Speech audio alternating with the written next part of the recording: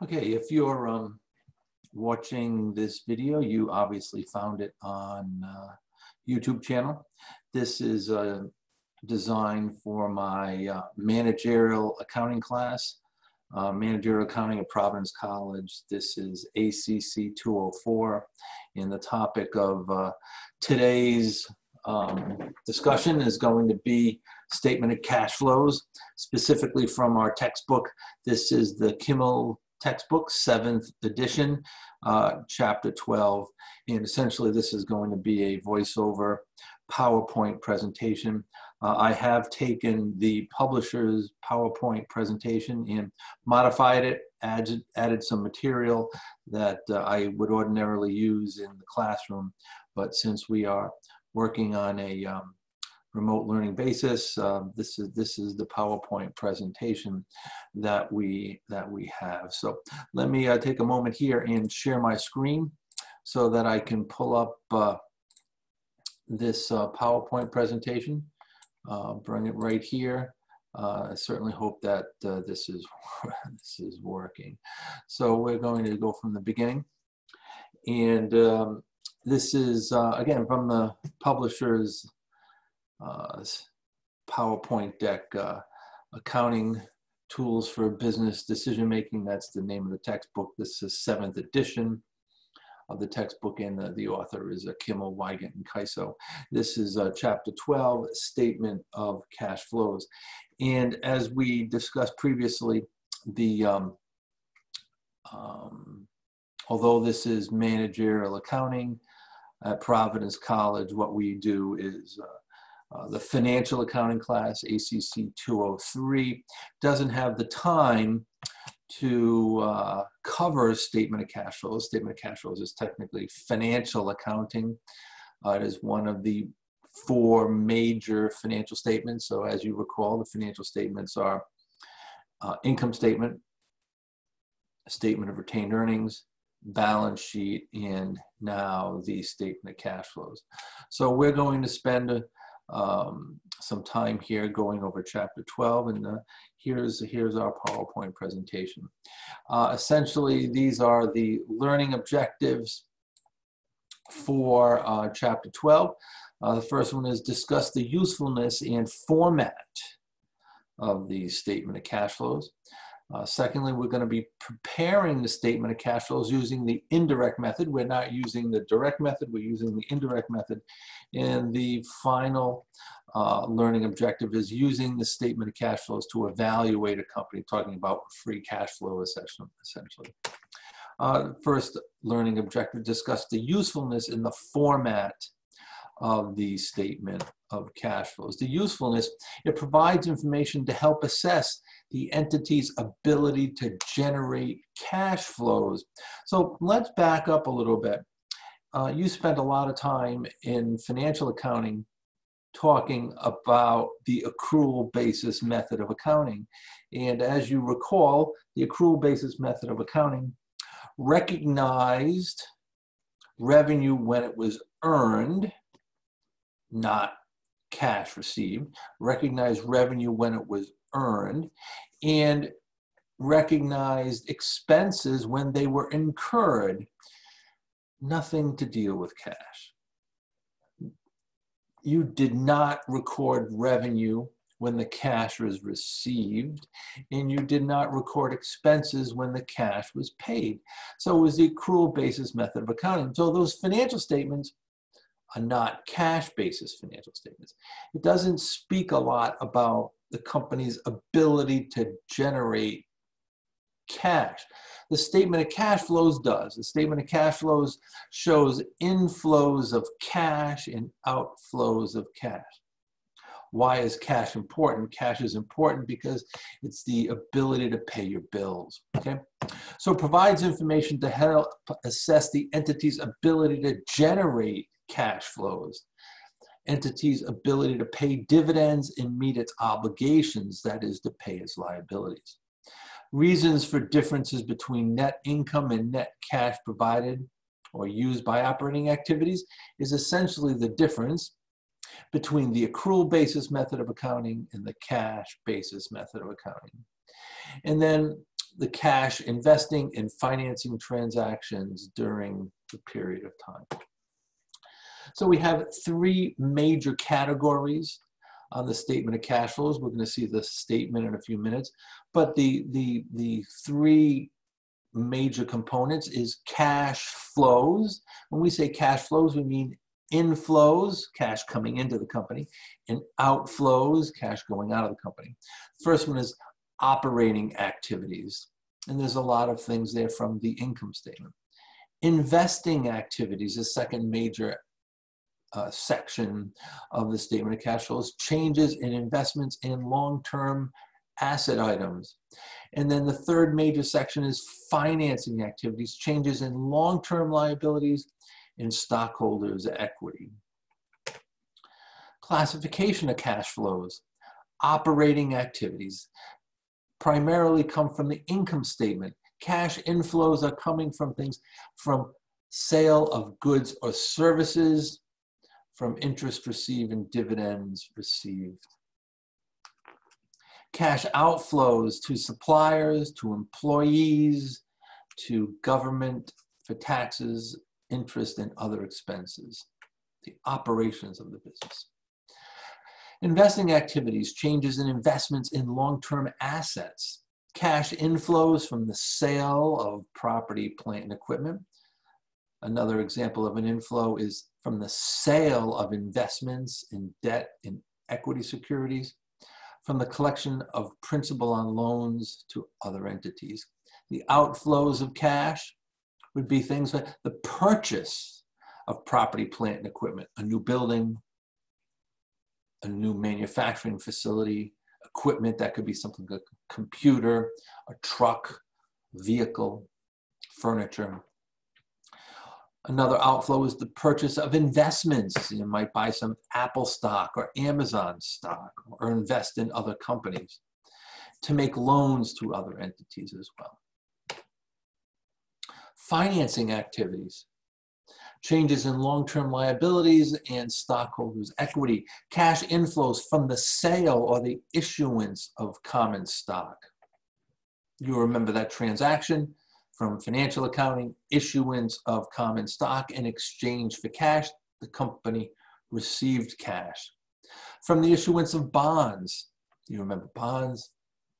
Cash outflows, dividends paid to stockholders, or to return or to redeem long-term debt, or to reacquire common stock, capital stock. It's called treasury stock.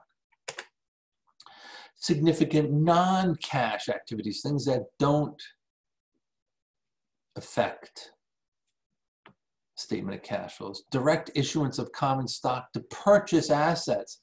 There's no cash transaction there. They give common stock and they receive an asset. There's no effect on cash. Conversions of bonds into common stock. Again, they're giving common stock and receiving bonds. There's no impact on cash. Issuance of debt to purchase assets. Think about it. We get a new piece of equipment and sign a note. Cash has not been exchanged. That's a non-cash activity. Exchanges of plant assets. You give a vehicle and receive another vehicle in exchange. No impact on cash. Companies report non-cash activities in either a separate schedule or a note to the financial statement. So you do need to report the transaction, but it's not in the statement of cash flows. Here's your basic format for the statement of cash flows.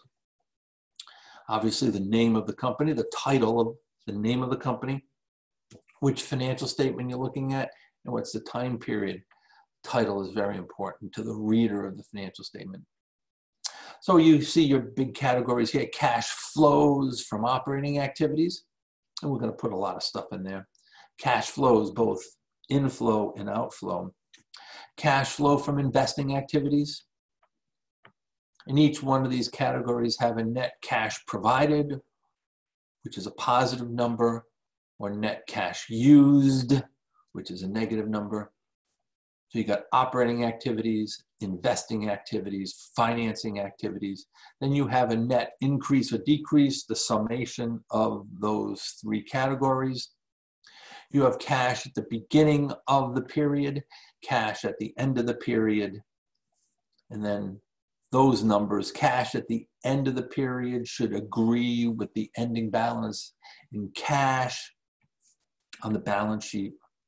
And here's a separate section listed below or in a footnote to the financial statements, non-cash investing and financing activities.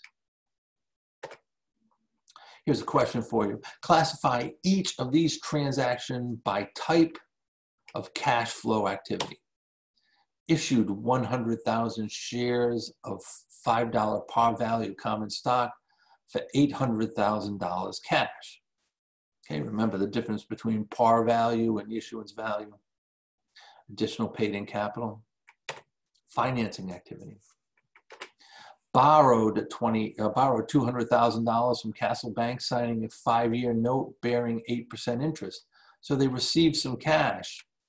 Again, a financing activity. Number 3, purchased 2 semi-trailer trucks for $170,000 cash. So cash was an outflow here. They had an investing activity here, purchase of new trailer. Paid employees, right? Paid means cash. Employees, $12,000 for salaries and wages. It's going to be an operating activity. And then lastly, collected $20,000 cash for services performed. That's revenue. It's going to be an operating activity. Learning objective 2. This is the meat of this chapter. Prepare a statement of cash flows using the indirect method, okay? In order to prepare the statement of cash flows, we need 3 big sources of information. We need a comparative balance sheet. That's a comparative balance sheet. Comparative balance sheet is a balance sheet as of, say, 12/31/19, and a balance sheet as of 12/31/20. Comparative, 1 year versus the next year, that's a comparative balance sheet. You need the current income statement for the year ended 12/31/20. And then you need some additional information that primarily speaks to things like whether there was a sale or purchase of new assets, whether there was a payment of dividends, whether the company issued additional stocks. So additional information is going to be helpful in preparing this. Steps, there's a couple of different sources here. The steps in order to prepare the statement of cash flows. You're not going to be tested. You're not going to be tested on the steps. The steps are merely a tool that help you understand how to prepare the statement of cash flows. You're responsible for preparing the statement of cash flow. So step number 1, determine net cash provided or used by operating activities by converting net income from an accrual basis to the cash basis. Involves analyzing current year's income statement, comparative balance sheets, and selected additional data. So we'll see that in a few minutes. Step number 2, analyze changes in non-current asset. This is the long-term stuff. Non-current asset in liability accounts and stockholders' equity, and record these in the investing and financing activities, or you may disclose non-cash transactions. Involves analyzing comparative balance sheet data and selected additional information for their effects on cash. Again, we'll see that in practice. Step number 3, compare the net change in cash on the statement of cash flows with the change in cash account reported on the balance sheet to make sure the amounts agree. It ties in. The difference between the beginning and ending cash balances can be easily computed from the comparative balance sheet. So we told you that we're going to be using the indirect method, but let's talk a little bit about the differences between the 2 methods. Companies favor the indirect method for 2 reasons. Number 1, it's easier and less costly to prepare. And number 2, it focuses on differences between net income in net cash flow from operating activities. So here are the sources that we're going to use to prepare a statement of cash flows for this company, Computer Services. This is the current income statement. This is the multi-step income statement that you are more than familiar with. Sales revenue, you have cost of goods sold, operating expenses excluding depreciation. There's depreciation expense, loss on the disposal of plant assets, interest expense, income tax expense, and net income. Here is the comparative balance sheet, and you can see you've got the year ended December 31st, 2022 and 2021. This is the asset section. And you can see they've calculated the change for you, and that's very important because one of our steps is to calculate the changes in all balance sheet accounts. Now, in this situation here, we have cash as of 12/31/2021 at $33,000. As of December 31st, 2022 is $55,000. So cash increased by $22,000. Now, on the statement of cash flows, we are ultimately going to prove that increase in cash of $22,000. And they did this with all the other asset accounts. Accounts receivable went from $30,000 to $20,000, a decrease of $10,000. Inventory went from $10,000 to $15,000, an increase of $5,000, etc., etc. Here is the liability and stockholders' equity section of the balance sheet. Again, 12/31/21 versus 12/31/22. For example, you can see that accounts payable went from $12,000 to $28,000, a $16,000 increase. Here's the third source of information. Remember, current income statement, comparative balance sheet, and some additional information, which is crucial in preparing statement of cash flows. Depreciation was comprised of $6,000 for building and $3,000 for equipment, for a total of $9,000 in depreciation. The company sold equipment with a book value of $7,000. Remember what book value is: original cost less accumulated depreciation. You can see original cost was $8,000 less $1,000 in accumulated depreciation. The book value is $7,000. They sold it for $4,000. Think about it. They received $4,000 cash, for which they had a book value of $7,000. They had a loss of $3,000 on the disposal of that piece of equipment. They received $4,000, they gave up $7,000, have a loss. Item 3, they issued $110,000 of long-term bonds in direct exchange for land. There was no cash there. They issued $110,000 of bonds in direct exchange for the land. So there's no cash there. That's a non-cash transaction. It's a non-cash investing and financing activity, which does not get reported in the statement of cash flows, but in a separate schedule or footnote. Item 4, building cost on $120,000 was purchased for cash. It's an investment in building, outflow of cash, $120,000. Equipment costing $25,000 also purchased for cash. Again, that's another outflow of cash, which we're going to show in the investing activity section. Number 5, they issued common stock for $20,000 cash.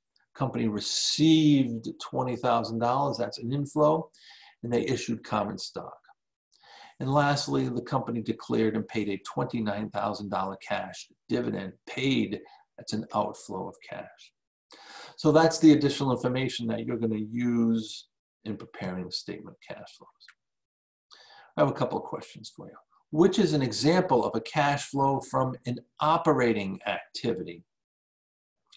Payment of cash to lenders for interest, Receipt of cash from the sale of capital stock? No.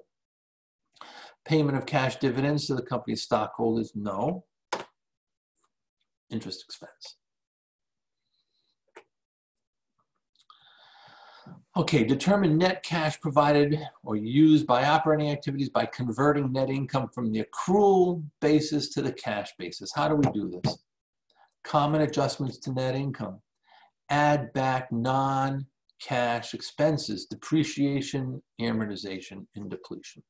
Let's talk about depreciation expense for a minute. Let's remember from financial accounting what depreciation expense is. Depreciation expense is the allocation of the cost of an asset over its useful life. And you also remember what the journal entry was. It was a debit to depreciation expense, credit to accumulated depreciation. Was cash affected at all? Absolutely not. It's a non-cash transaction. Depreciation expense decreases net income but has no impact on cash. Therefore, you're going to add it back. We are going to subtract gains and add back losses. Why? What is a gain and what is a loss on the sale of an asset? It is merely the difference between the cash received and the book value given up. Has nothing to do with cash. So what we're going to do is always add back the losses, always subtract the gains. We will pick up the cash that was received in the investing activity section. And then lastly, we're going to analyze changes in non-cash current asset and current liability accounts. Now, this is an additional slide that I put in terms of steps to prepare the statement of cash flows. I think it's slightly more helpful. Step number 1, from the income statement, start with net income. Always add back depreciation expense. Always add back losses on the sale of assets. Always subtract the gain on the sale of assets. Step number 1, depreciation expense. Although the depreciation expense reduces net income, it does not reduce cash. Said that before. The company must add it back to net income. So here is the very first section of our statement of cash flows. Cash flows from operating activities. And we do what? We start with net income. Where does that come from? It comes from the income statement, $145,000. And then another line here says adjustments to reconcile net income to net cash provided by operating activities, and you can see what they did. They added back the depreciation, the 6 plus the 3, right? 6,000 on building, 3 on equipment. Add back depreciation expense, non-cash item. Loss on the sale or loss on disposal of plant assets. Company report as a source of cash in the investing activities section the actual amount of cash received from the sale.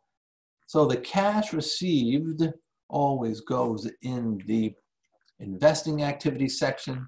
But what do we do for the difference between what was received and what was given up? In other words, the loss or the gain. Any loss on disposal is added back to net income. Any gain on disposal is deducted. We talked about that before. And here's our example, right? The next line, okay, this is our cash flows from operating activities, which we've been working with.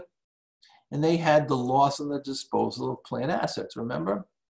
They received $4,000 in cash. They gave up a book value of 7. They had a loss. And what did they do? They added it back. Again, this is one of the slides that I added to this, talking about the steps in the preparation of the statement of cash flows. I have 4 steps that I use. You already saw the first one.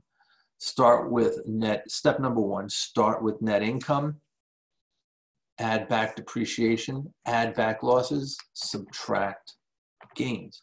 Step number 2, calculate the changes in all balance sheet accounts.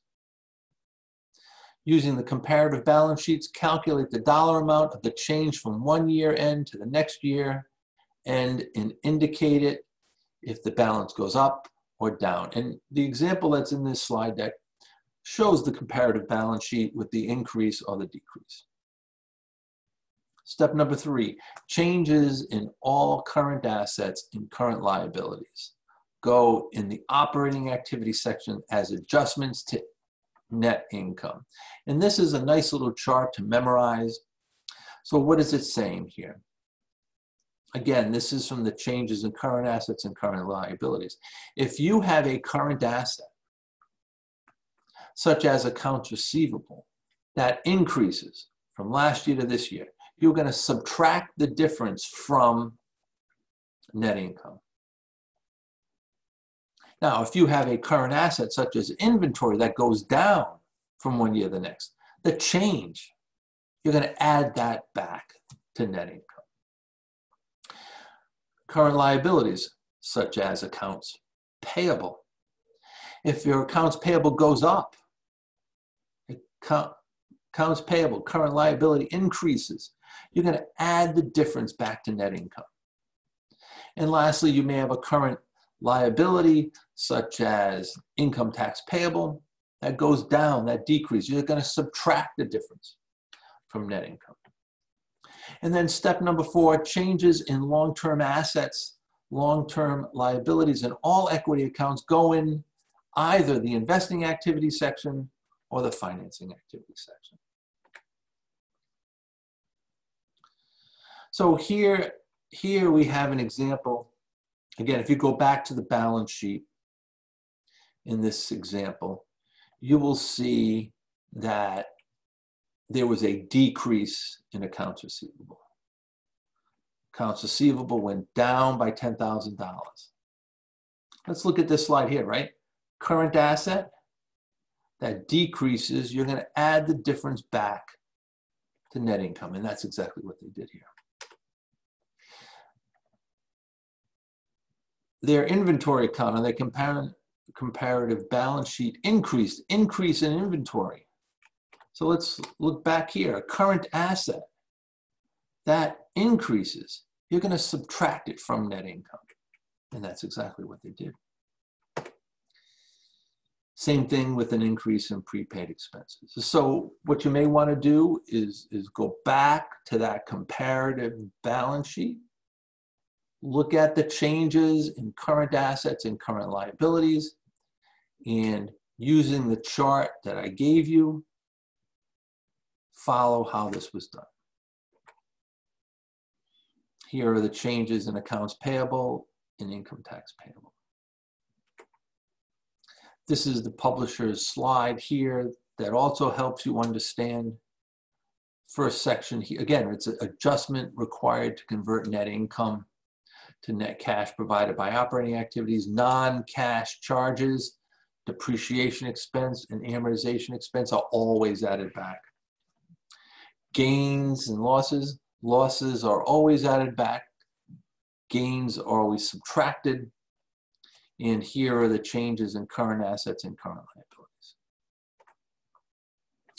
So here's an example.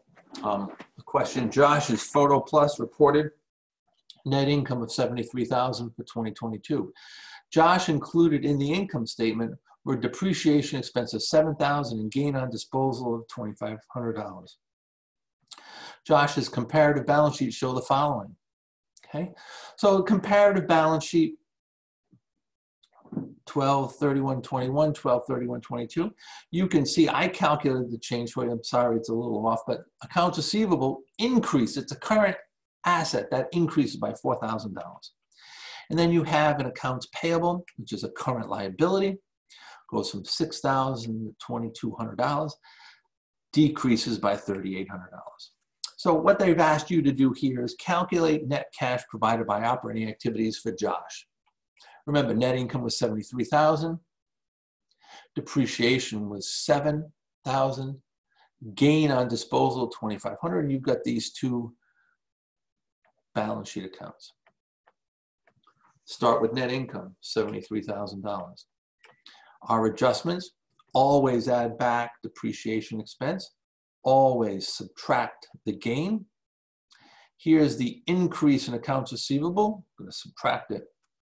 And there's the decrease in accounts payable. Subtract it.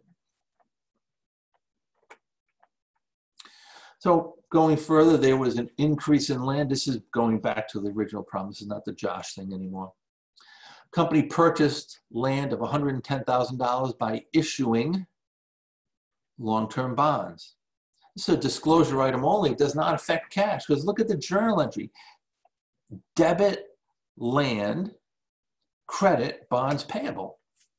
Did it affect cash? Didn't affect cash. You have to report it. Has no impact on cash, has no impact on the statement of cash flows. See where they put it? At the very bottom. They put it at the very bottom of the statement of cash flows. Here's another transaction.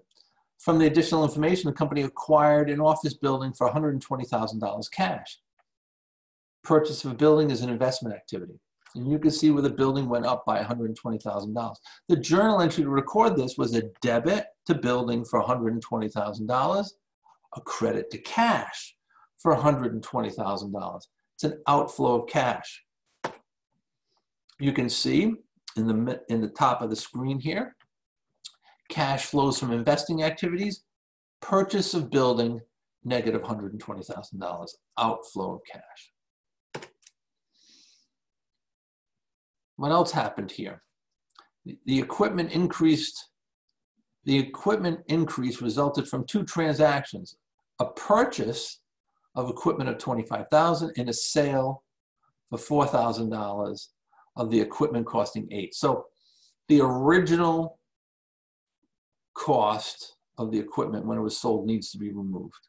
But they also told you there was a $25,000 purchase of equipment. So this is what happened.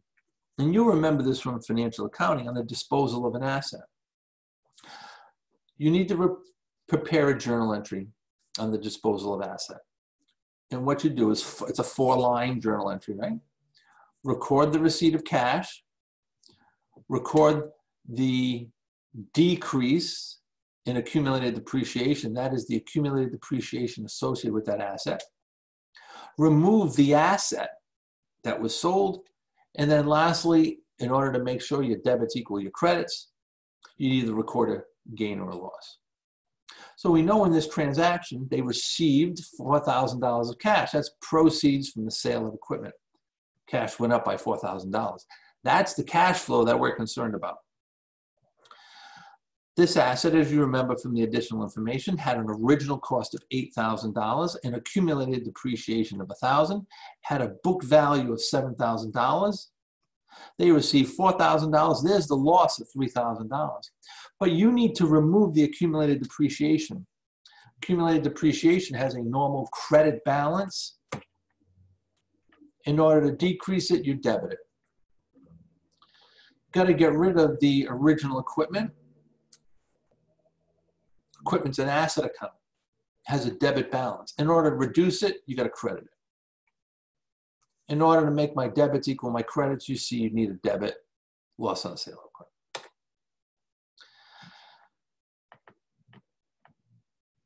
So you can see this is the full section, the statement of cash flows. And you can see up above, under depreciation expense, loss on disposal of plant assets. They added the $3,000. We talked about that before. We look at the cash flows from investing activities. We have the outflow from the purchase of the new building. We have the outflow of cash for the purchase of the equipment. And then sale of equipment. That's the cash proceeds from the sale of the equipment. Positive number. There's another transaction that occurred. There's an increase in common stock. Common stock went up by $20,000. What happened?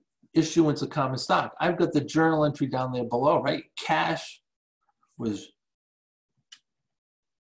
received in exchange for common stock. Debit cash for $20,000. That's proceeds, issuance of common stock, credit common stock. This goes in the financing activity section of the statement of cash flows. Issuance of common stock, positive number. Retained earnings increased by $116,000 during the year. How did that happen? Well, remember the statement of retained earnings. Beginning retained earnings plus net income less dividends equals ending retained earnings. In this example, the beginning retained earnings plus the beginning retained earnings was $48,000. They added net income of $145,000. They had retained earnings available for distribution to shareholders of $164,000. In order to have an ending balance, they had to pay dividends of $29,000. There's your journal entry: debit dividends, credit cash outflow of $29,000. And you can see the statement of cash flows. The third section, cash flows from financing activities. Once again, there's the cash inflow from the issuance of common stock, positive $20,000. And then there's a credit. There's a outflow of cash, if you will, for payment of cash dividends, negative $29,000. So we need to make this thing tie out, right? Compare the net change in cash in the statement of cash flows with the change in cash account reported on the balance sheet. So here is the very short portion of the balance sheet for this company, Computer Services. Beginning cash, 12/31/2021, $33,000. Ending cash, $55,000. Had an increase in cash of $22,000. This needs to agree to the very bottom of the statement of cash flows. So if we go back, you can see the very bottom, right? Net increase in cash. Where does that come from? It's the summation of the three sections of the statement of cash flows. Cash flow provided by operating activities of $172,000, less cash used in investing activities, $141,000, less cash used in financing activities of $9,000, net increase in cash, $172 minus $141 minus $9, $22,000, net increase in cash, $22,000. Beginning cash, $33,000, ending cash, $55,000. It's exactly what you see here. Those, you know, you got the math right if it agrees. You may have put something in the wrong section, but at least you got all the pieces and it agrees. That's a statement of cash flows. Format and how to prepare it. Well, let's look at learning objective number 3. Use the statement of cash flows to evaluate the company. Here's the life cycle of a company. And you can see at the very beginning, they do a lot of financing. As the company matures, they begin to generate more cash flow from operating activities and investing activities. So here's a formula that you're going to be held responsible for. It's the formula for free cash flow. Describes the cash remaining from operations after adjustment for capital expenditures and dividends. Free cash flow equals net cash provided by operating activities minus capital expenditures minus cash dividends. Here's an example from Apple. Net cash provided by operating activities, and you've got some information here relative to additions to property, plant, and equipment, purchase of investments, etc., etc. Calculate Apple's free cash flows, right? Net cash provided by operating activities. Let's go back and look at that. Comes from the top line, right? less expenditures on property, plant, and equipment. Additions to property, plant, and equipment. Not investments, but property, plant, and equipment. $12,451. And then subtract dividends paid.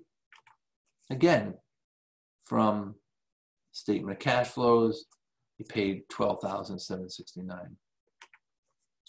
Free cash flow, $38,378. So there is the Chapter 12 statement of cash flows that you're responsible for. I suggest maybe you watch that once or twice to get a sense of how to prepare the statement of cash flows. We will then work on some problems. The problems will be assigned. Solutions will be recorded, uploaded to Sakai, and the solutions, I'll go through them on another YouTube video. So there you go. Thank you very much.